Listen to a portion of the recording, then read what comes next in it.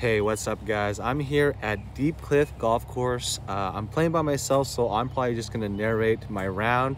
I'm not holding anyone back because there's nobody here. That being said, this is the 10th hole. I'm starting on the 10th, and it's a short, pitch here, maybe about 120 yards or so. Let's get into it. I'm gonna hit pitching wedge.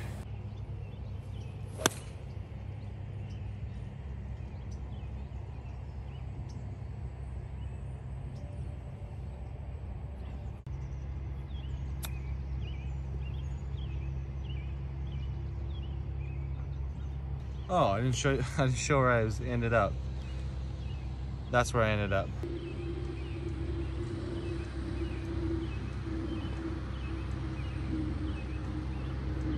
All right, this is a dogleg left par 4. I'm just trying to get my distances down with my iron, so I'm gonna take iron off the tee. There's no reason to use driver here anyway. So just gonna set myself up for a second shot here with a good iron shot.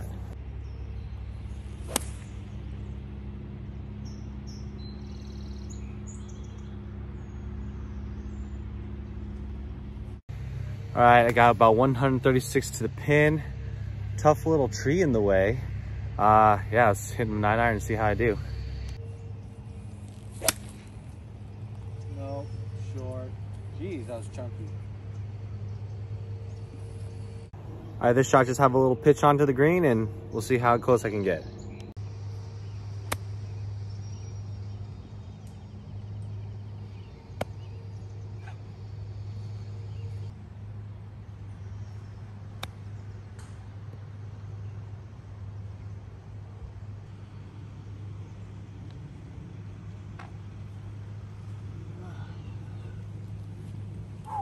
All right, next up is another par 4, 282 yards straight away. Cool looking hole. No. Oh, okay. Perfect. Oh. A little unfortunate there. I ended up in this trap. Have 80 yards out. Gonna hit my gap wedge. Hope I don't blade it over the green.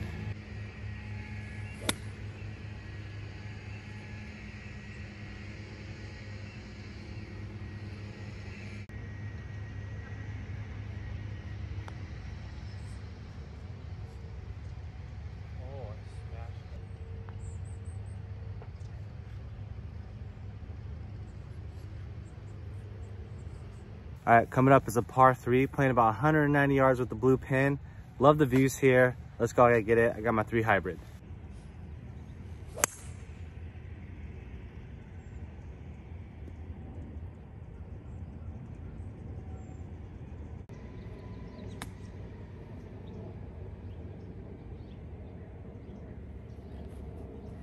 Oh.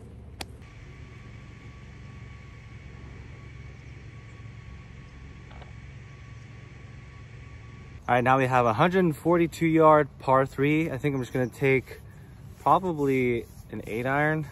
It's a little cold, it's a little uphill. So hopefully I get it there. Follow pin, go.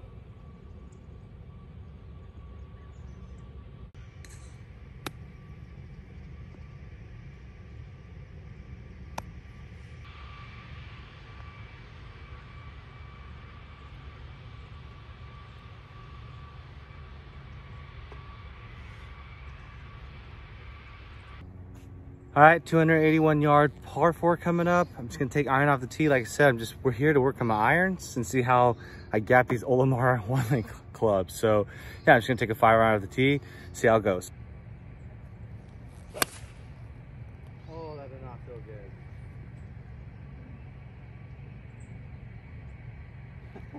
All right, I have 116 yards to the pin, but it like wraps around this corner. It's pretty crazy. So I can't hit a shot shape to save my life, so we'll see how I do. Whoa, lucky. Well, I think I went too far left. Whoa. All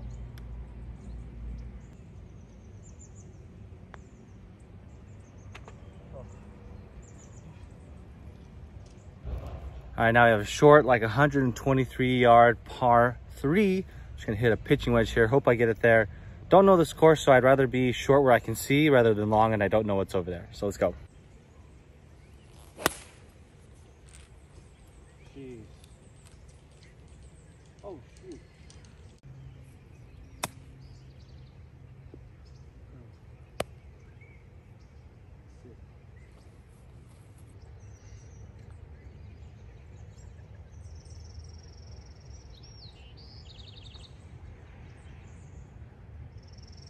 All right, this is a 116 yard par 3, but it's playing up with the white tee, so it's about 100 yards today, and it's a red flag, so gap wedge all the way.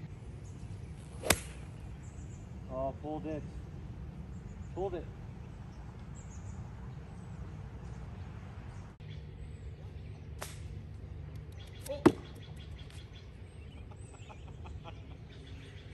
All right, I hit my own car. I'm gonna give myself a penalty stroke. Yeah, I was in a really bad lie, so I just had to smash it out of there. But yeah, pretty much, yeah, I'm gonna give myself a stroke there.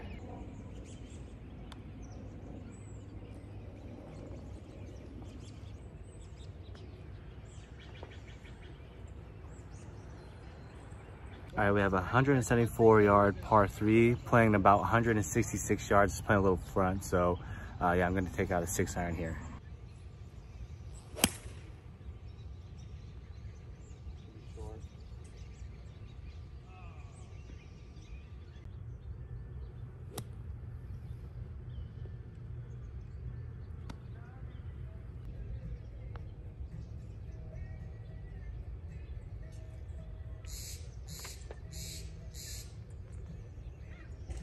All right, we're heading out to the front nine now because it started on the back. This is, let's see, this is a 273 yard par 4. Pretty place, pretty skinny, so I'm gonna hit mini driver.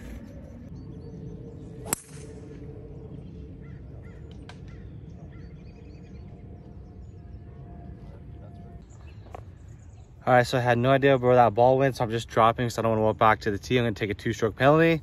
I'm about 150 yards out. I'm gonna take a 7-iron. Okay, just kidding. I found my ball. You believe me or not, it's my custom tailor-made, you know, TP5. So it's right here. Now I'm only, let's see. Now I'm only 103 yards. So gap wedge.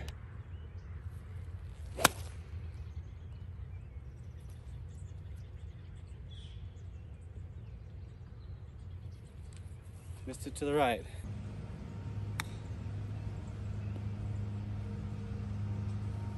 Sit. Sit.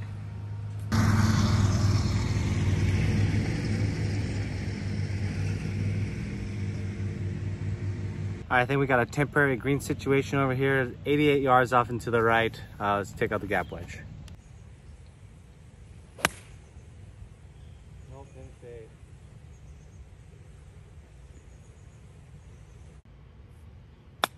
Oh.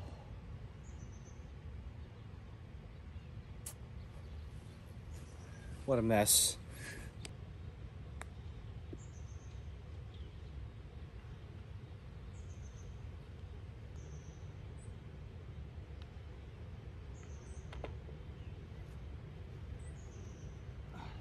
All right, after playing that Temp green, we have another par 3 that's supposed to be 121 yards. It's playing 100 and like, yeah, about 125. So I'm gonna take out my pitching wedge.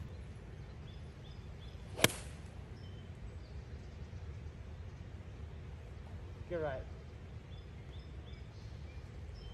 Short.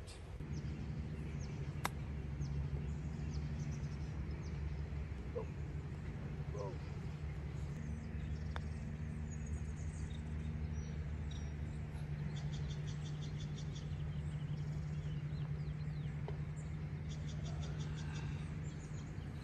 All right, it's been brutal out there on the putts today because I've been leaving everything short.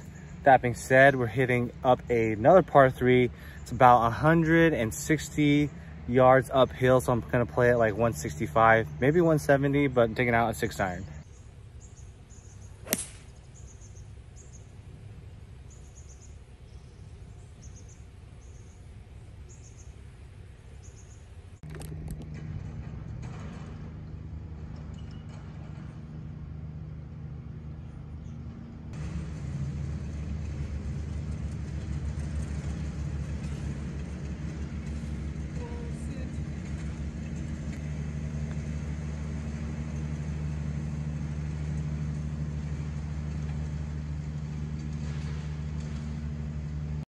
All right, another par 3. It's 172 on the card, but it's scoping at 166, so I'm gonna hit the same club. Should be the same result, right?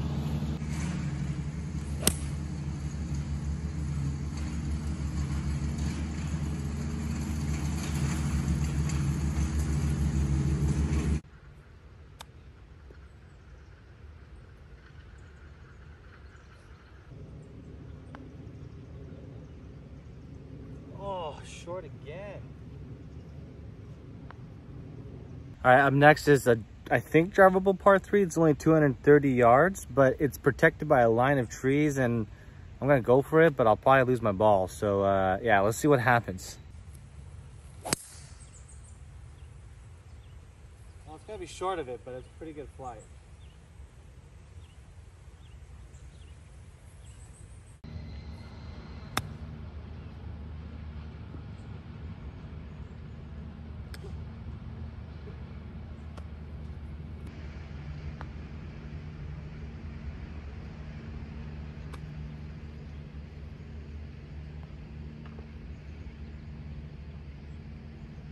All right, coming up next is a par 3. It's 130 yards, but it's playing like 136. I'm gonna hit a 9-iron. So far, really enjoying this course.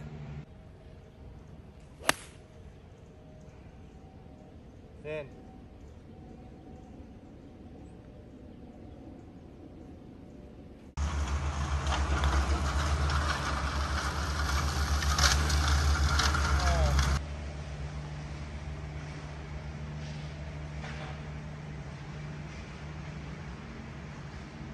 All right, coming up next, short par 3. It's playing about 87 yards. On the card, it's about 90.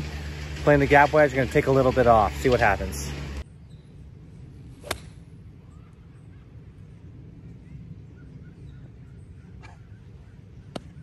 Not good.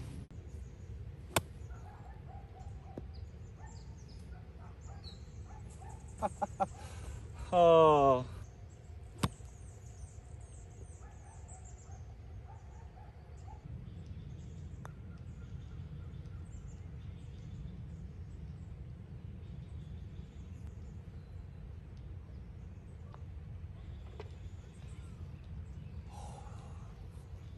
All right, last hole here for me. It's the 9th hole. It's a par 4, only 260 yards. So I'm waiting for the green to clear. Got my driver out. Probably not gonna hit the green, but better safe than sorry, and there's no one behind me waiting, so I'm gonna go for it.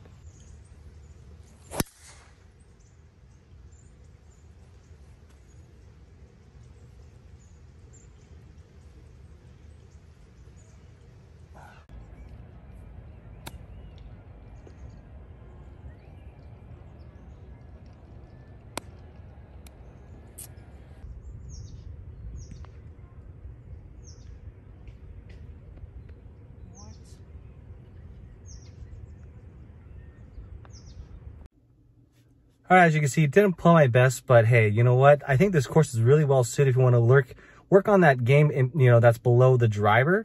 Heck, like I shot like 13 over or something. So that being said, the shorter course didn't improve my scoring at all. That being said, I think this course is great for those beginners who want to, get to that 72 par course, but are kind of intimidated. This is a good stepping stone from like an executive course. The greens were a little long and running a little slow, and the tee boxes were in kind of rough shape, but I can understand because all the moisture that came in and, makes it hard for this type of course to get sun because there's so many trees. The views were awesome. I had a great time. It's an easy walk. And hey, yeah, like I said, if you want to work on that game, that long iron game, that medium iron game, and around the greens, this is the place to do it. So hope you guys enjoyed that one. Keep chasing. See you in the next one.